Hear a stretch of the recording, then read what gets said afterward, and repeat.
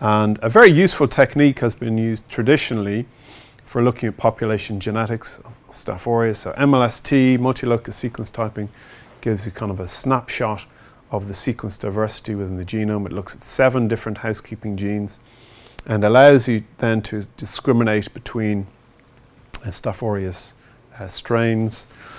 There's now over 3,000 sequence types actually which have been identified for Staph aureus. You define a new sequence type by the fact that it differs at least one single nucleotide among the 7 housekeeping genes that have been sequenced. Okay. So this has given us a good sense of the overall population diversity for the Staph aureus species. More recently now we're using more whole genome sequencing, so we're getting much better resolution of the diversity across the entire Staph aureus species.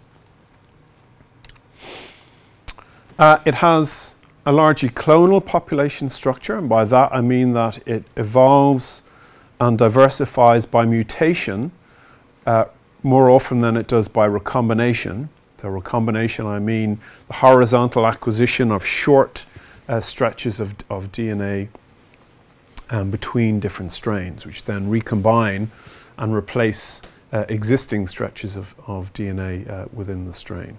So it evolves more by clonal mutation than it does by recombination.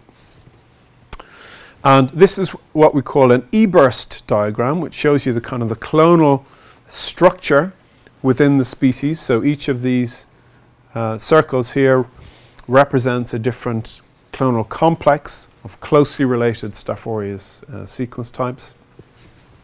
And some of the most abundant ones are indicated here by these large circles here. Okay, so this is a phylogenetic tree which we reconstructed a few years ago now to represent the overall phylogeny across the species.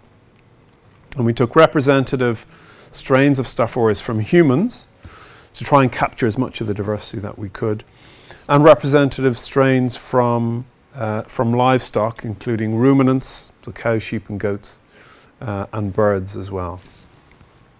And what we can see here is this is a radiating phylogenetic tree. So this here is the indication of the root of the tree. Now the root of the tree is indicates the ancestral state for the entire phylogeny. So all the contemporary strains, which again are represented around the tips of the tree, this is the clonal ancestor for all of those strains. So working out from the root of the tree. Represented in yellow are the human strains. Represented in red are the ruminant strains, and represented in blue are the avian strains. So what you can see here, using this program called BEAST, which stands for Bayesian Evolutionary Analysis by Sampling Trees, which Dr. Lysett is going to tell you an awful lot more about this afternoon. But it allows you to have a kind of time frame on the evolution of all of these strains over their evolutionary history.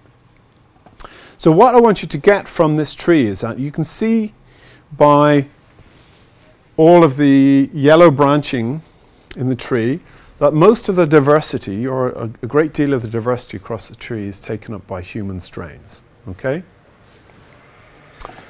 And what BEAST allows us to do is to predict the ancestral state for the tree in terms of its host association. And you can see again by the way these branches and internal nodes are colored that it's predicted to be human.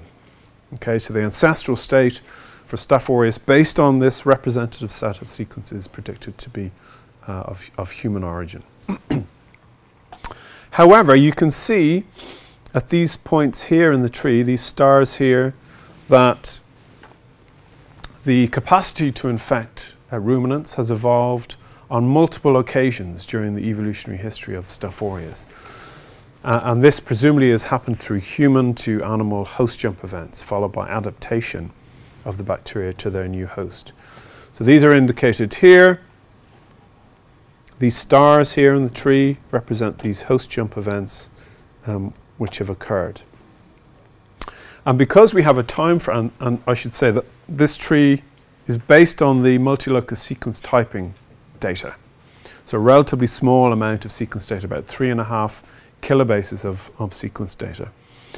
And because we have a time frame on this, because we've used a mutation rate which we've calculated for the Staph aureus species, we can estimate when these host jump events happened.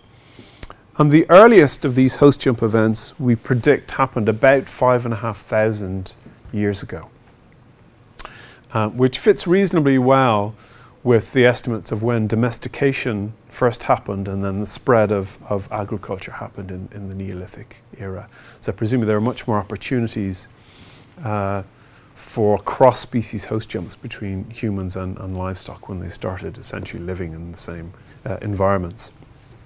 So that's what we think happened during the evolutionary history of these animal strains. Essentially there was Staph aureus has co-evolved with its human host for a long period in evolutionary terms, but then there's been host species jumps which have happened, leading to strains which are now endemic in those livestock populations.